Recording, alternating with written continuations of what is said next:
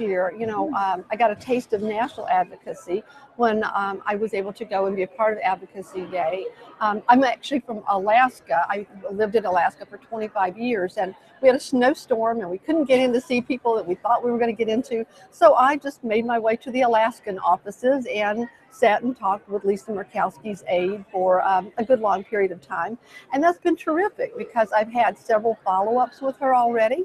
And then, then there's a constant follow back up with the legislators that we didn't get